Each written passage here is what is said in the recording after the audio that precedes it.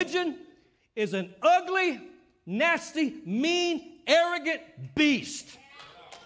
That usually ends up hurting people when that is the last thing that it was ever meant to do. So many times when people think of religion, all they can think of is an angry God. Because they go to church, and that's probably what they've heard most about, is how God is this, and God is bringing judgment, and God is looking, and God is watching. And so many times, all they can think about are hypocrites.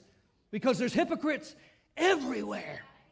All they can think about are the rules, because where there's not a, bless us, God help us, where there's not a rule, we will make up a rule, because we've got to have some rules. And when they think about church, all they think about is the outward behavior and how people act this way on Sunday and then that way on Monday. I said, you are exactly right.